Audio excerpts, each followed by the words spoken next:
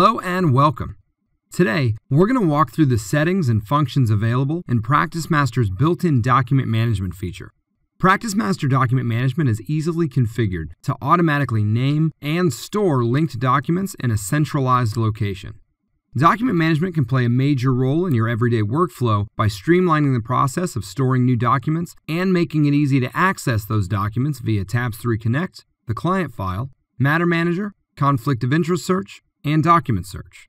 Let's start by configuring document management in PracticeMaster Customization and installing Toolbar plugins. Then, we'll cover saving a new document into PracticeMaster, reviewing the available fields in the document management record, and adding an existing document to the PracticeMaster document management system. To get started, enter Customization in the Quick Launch. Next, select the Documents tab. The Documents tab is split into two sections: Manage Documents and Checkout Options. Under Manage Documents, selecting the Automatically Assign Document Folder and File Names option is the recommended way to keep your firm organized. This option allows you to specify the shared location for all of the documents to be stored, as well as the folder structure and the file naming convention. There are several options and levels you can choose from for the folder and file names to fit your firm's needs. For example, you can configure PracticeMaster to store documents using a folder structure of client, matter, and document type with a file naming scheme of client ID, date, and description. In the Checkout Options section, you can optionally require users to check out documents for editing. This prevents multiple users from modifying a document at the same time. Other users will have read-only access to the document while it's checked out. When ready, click OK. Next, let's take a look at how to install a PracticeMaster toolbar for the programs that you use most, such as Microsoft Word and Adobe Reader. Search for Toolbar plugins in the Quick Launch. Adding Toolbar plugins allows you to quickly save new and existing documents into PracticeMaster. Note that each user will need to install the toolbars on their own workstation for the programs they use. Simply select the tab for the product you want to add a toolbar for and click Install. Now, let's take a look at the toolbar on a newly created Word document. On the PracticeMaster tab, the PM Save button works directly with the document management file. Click PM Save to save the document to PracticeMaster. A document management record will be displayed. Since PracticeMaster can be customized to fit your firm's needs, your document management file may look a little different. However, the concepts here remain the same.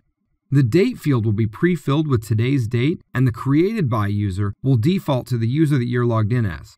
You can enter the information for the record, such as the description of the document, an associated client ID and contact, and select a document type. The document type field is used to group like documents together, such as research or medical records. Document types can be added from the Document Type Lookup window by clicking the new icon in the toolbar. For this example, let's select Fee for Fee Agreement. Once all the information has been added to the record, click Save. Once saved, you'll be taken back to the document. If any edits are made to the document, you can save the document using the standard Save button in Word now. However, clicking the PM Save button again for an existing document in the system will display a dialog allowing you to specify how you want to handle the save in PracticeMaster.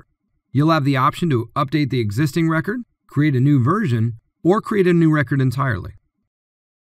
Now that we've shown you how the toolbar works in Word, you can use the same process with the toolbars in other Microsoft Office programs, Adobe, and WordPerfect.